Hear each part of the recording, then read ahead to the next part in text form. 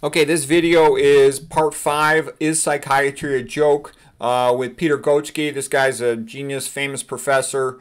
We'll show you his work here.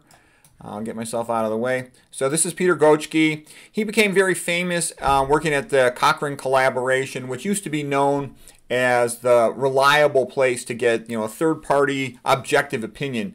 Like so many other things in healthcare, it has been corrupted and sort of bought out, and it's no longer that good. It's once in a while it's okay, but it's not what it used to be. Okay, so this is a lecture. I'll put the link below from Peter Gotzsche. He's got several online video lectures. He also became very famous for saying that mammography was a waste of time and a few other things.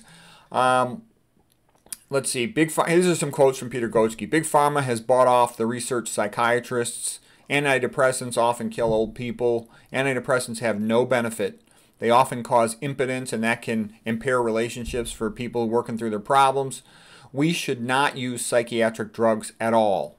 That's a big quote. We should not use psychiatric drugs at all. And another statement, he said, if we're going to use them at all, we should decrease their usage by about 98%. Like maybe a brief usage to get a situation under control, especially you would think with the antipsychotics, for example, but not longer than that. He says that psychiatric drugs do far more harm than good. In general, prescription drugs are the number 3 cause of death overall. So that would be coronary artery disease, number 1, heart disease, number 2, cancer, and number 3, prescription drug side effects. I would even say, we don't want to parse this out too much, but I think dementia. A lot of people are demented. They might die, 15 years later of a heart attack, but their life is pretty much over once they become demented. And I think that's actually probably right up there, if not the most common. Other things that he says. It's never been documented that psychiatric diseases cause brain damage, but the drugs do. They cause permanent brain damage.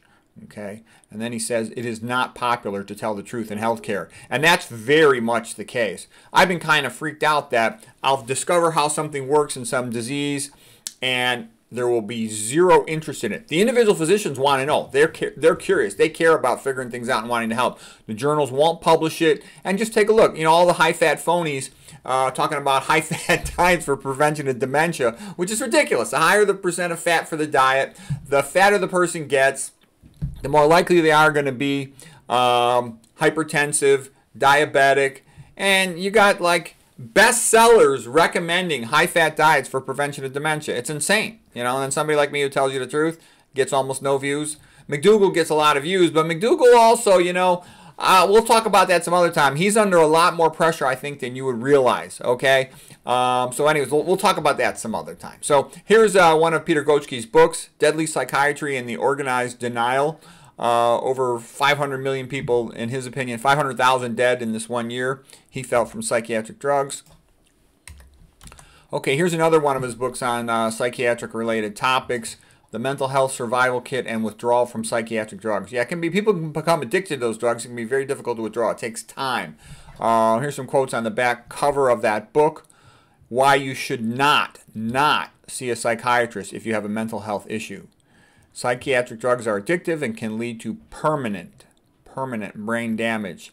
The biggest lie in psychiatry is the one about a chemical imbalance being the cause of psychiatric disorders. Yeah, that's total BS, and that gets told to patients like as if they had diabetes and they need insulin. It's absolute BS. Psychiatric diagnoses are unscientific, and the doctors disagree widely when making diagnoses. Why psychotherapy and other psychosocial interventions should be preferred over drugs. Yeah, we talked about that before in my lecture about soteria and schizophrenia, that they got much better results, many-fold better results by not taking the drugs.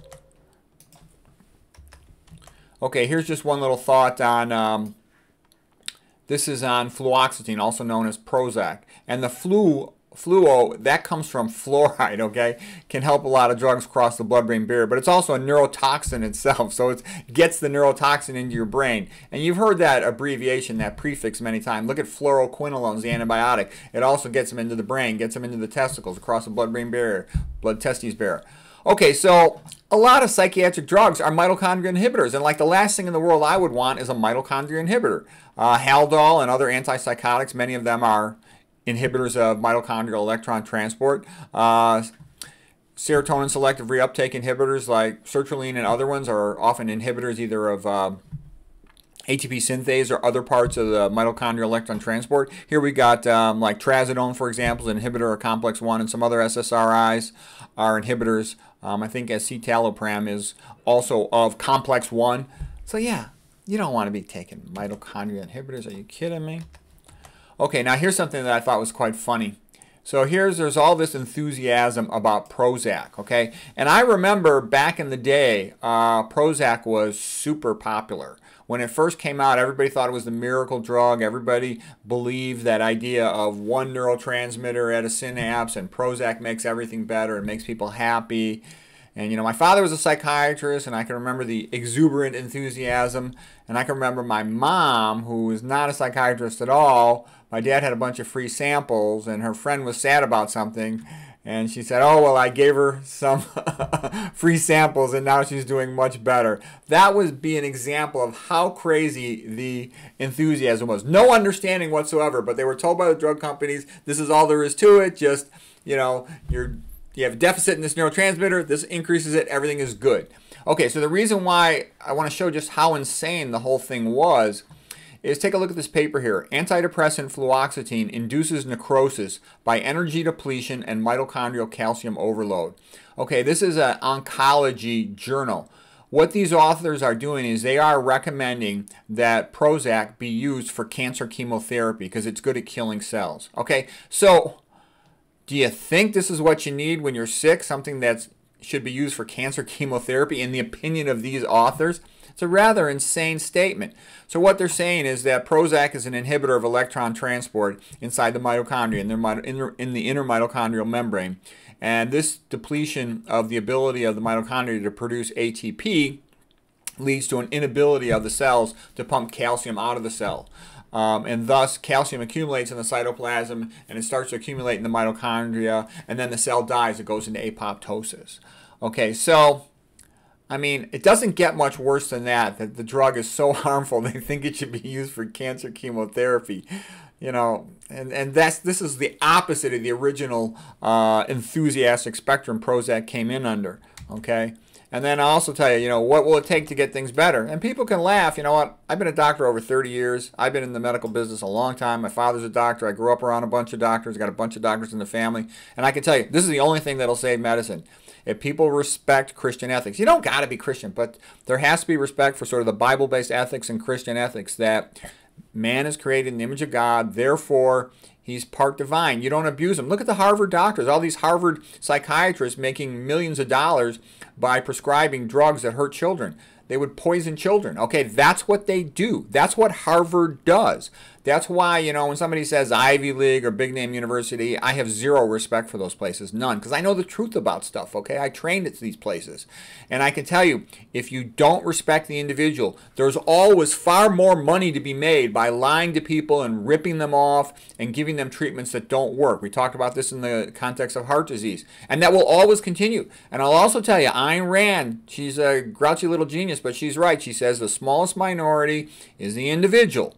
If you have respect for individual rights, you'll respect everybody's rights, and you don't need to play all these other games. And until that day comes, there'll be endless fighting, endless lying, endless abuse of weak individuals. Because I tell you, tons of people that come into the healthcare system and they get chumped and abused and ripped off. It happens all day long. And the docs are totally ignorant of nutrition and toxicology and epidemiology, which are the most important things to know in health. And that's especially for internal medicine and internal medicine-based subspecialties. But what I'm saying is it will be impossible to fix this problem until you respect the individual. And I can also tell you it is currently built into educational training, into pre-med and med school, that humans are just talking monkeys, that evolution explains everything, there's nothing special or divine about humans. And once you go down that path, it's essentially all over.